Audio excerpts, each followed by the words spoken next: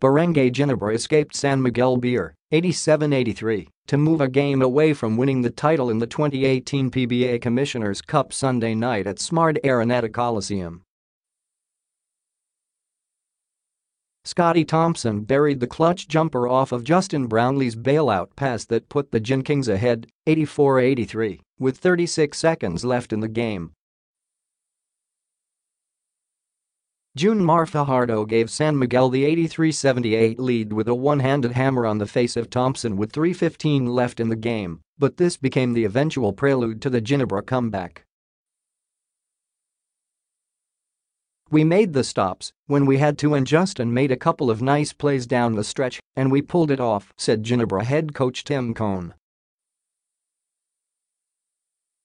"It's one of the toughest games I've played in the finals. We got that crucial game 5, but we got to make sure we just don't win the battle and lose the war, because the war's still out there." Thompson, not done with his huge jumper that gave Ginebra the lead, would put the Gin Kings up 86-83 with an open layup in transition. San Miguel had a chance to tie the game with 23 seconds left, but mustered a couple of ill-advised three-pointers, with the first one being Arwin Santos's 30-foot heave, and the next one was Chris Ross's attempt that got called as an out-of-bounds violation when he stepped on the sideline.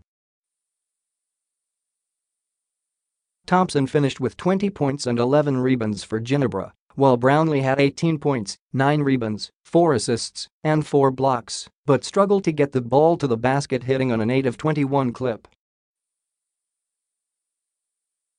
Reynaldo Bachman had a game-high 34 points and 20 rebounds, while Fajardo had 23 points and 11 rebounds.